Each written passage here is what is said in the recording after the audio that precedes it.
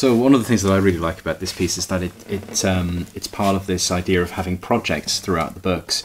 So this is called project accompaniment, and the idea is that you learn the accompaniment and you learn the melody, and you can, you could record the accompaniment, for example, on your phone and play back to it, or switch around. So I think that's quite a nice idea that are dotted throughout the books. It's a really nice idea, Don't you remember? I mean, I remember as a kid in the late '60s when I was first starting playing the guitar, doing the kind of thing with cassette tapes.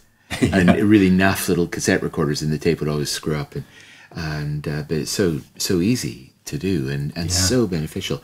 But what I tried to write into the piece was this relationship to the Hot Club of France with, of course, the great Django Reinhardt and Stefan Grappelli on violin, and where that shows in this piece is in the diminished seventh arpeggios that come into it, which give it that kind of feel.